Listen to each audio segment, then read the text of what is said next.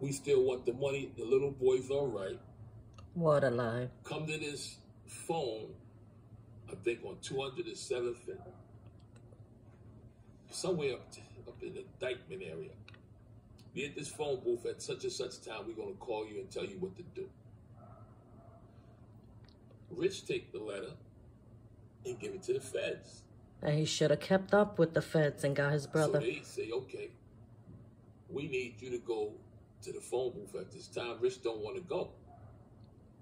To my knowledge, I believe this is what Pat told me, that she dressed like a boy and they took her up to the phone. But the uncle's there seeing all this, the phone never rings. The phone never rings. Right. And they ultimately find the little boy's body. Pause.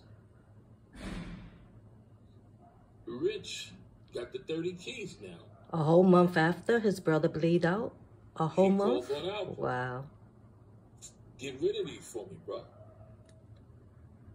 ALPO moving out of town. Feds all over New York. Rich can't move right now. Nobody can't do nothing. He giving the ALPO to take out of town. ALPO kills Rich. A whole month after, and nobody caught on. Now, the kidnappers, ALPO killed Rich, placed them up in Orchard Beach. A whole month after, Azie. My city island. The kidnappers, I guess, this is just me thinking, for them. Lying for them. They killed Rich. A whole month after. We fucked up now. Notice how Azie said they sent a letter saying that the little boy is okay. How the little boy is okay when he's been bleeding out his finger that they cut off. The police report says the little boy needs medical attention. Hurry up. Azie lied on ALPO because of him trying to get attention off of ALPO getting all the attention. If ALPO was such a monster, why he never did anything negative to Azie? Azie had way more money than ALPO, and ALPO never tried to rob him. People got to catch on. Why would Fritz give Rich Porter those keys a whole month after the kidnapping? So he gave it to him on January 4th, and they're still going to wait more days to get rid of it? Y'all got to put it all together. And what I don't like about Azie, Vlad was going to go on with the interview, and he's like, pause, trying to act like ALPO interfere with the kidnapping.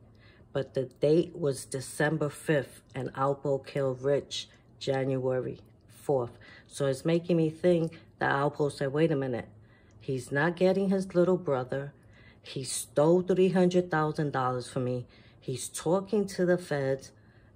Come on, why Rich Porter did not complete the job with the feds to get his brother? He spoke to the feds in the beginning of December. And January 4th, he just waited automatically for Fritz to give him bricks. Come on, it doesn't add up. Doesn't add up. And one thing I don't like is lies. Because who's going to send a letter saying your brother's all right when your brother's bleeding out? So Azie, the police report shows that Azie lied. Azie was talking to the feds on his case. Rich Porter was talking to the feds, but didn't complete the job, which he should have, because he would have got his brother back. ALPO Martinez, through the whole interference with the kidnapping, had nothing to do with it, because he was out of town. Everybody puts all the blame on ALPO. Where's the blame on the uncle, on Apple, that did all the grimy stuff? Why nobody's putting all the hate towards that man that kidnapped his nephew? But they're trying to switch it up on ALPO because ALPO gets all the attention for the fly guy, and all these people are jealous. But Azie lied, saying that the little boys are right and nobody caught on. And then why will Frisk give him work a whole month after? A whole month after Rich Porter left his little brother bleed out a whole month, including Christmas and New Year's. Azie got caught lying, and he just is something, a jealousy with ALPO, to say that ALPO interfere by taking the bricks. Come on. The movies are lying the whole way as well. Sad. The only one that suffered here is Donnell Porter. Rest in peace to Donnell Porter. I wish you had a family that would have helped get you back. Rest in peace.